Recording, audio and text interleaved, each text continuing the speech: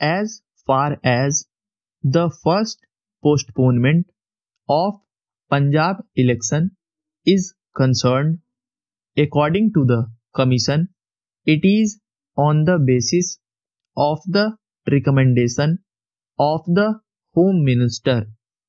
So, the Honorable Member who was then in the Home Ministry should have known that it was postponed at the instance of the Home Ministry. These three postponements and also the other reasons should be taken into consideration when we think of electoral reforms in this election. One factor which has come out prominently is booth capturing, lawlessness, and the ballot papers being taken away. These things must be seriously considered. Sir, the government from the very beginning has been thinking of electoral reforms and has also done so many things. A number of committees have been appointed. Recently, the previous government also appointed a committee and it was a unanimous decision. Depending upon this, some bills were introduced to amend the Constitution and the Representation of the People Act.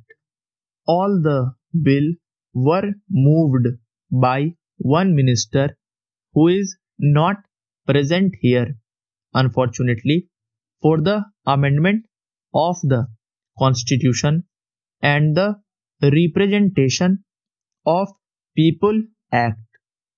Two have been passed, but the other three bills are pending before the House. Sir, we want to pursue those bills, but not immediately. We must get the report of the elections from the states and also the Election Commission.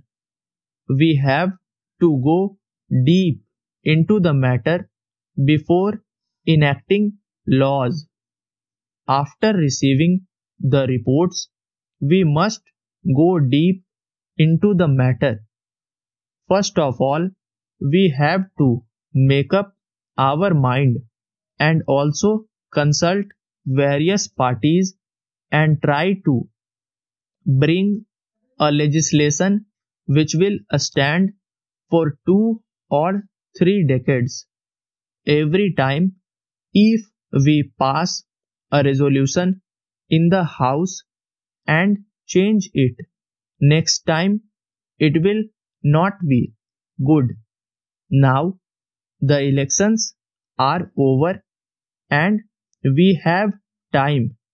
We have to think of any act, any bill which will stand for a long time. A number of suggestions have come.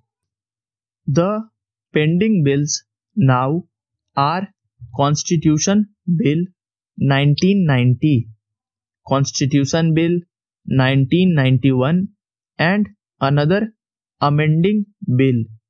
A bill regarding Chief Election Commissioner has already been passed.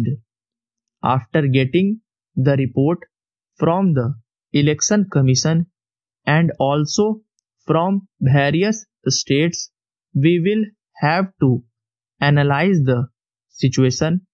One other fact which has been mentioned is that violence in this election has increased compared to other elections. From 1989-90,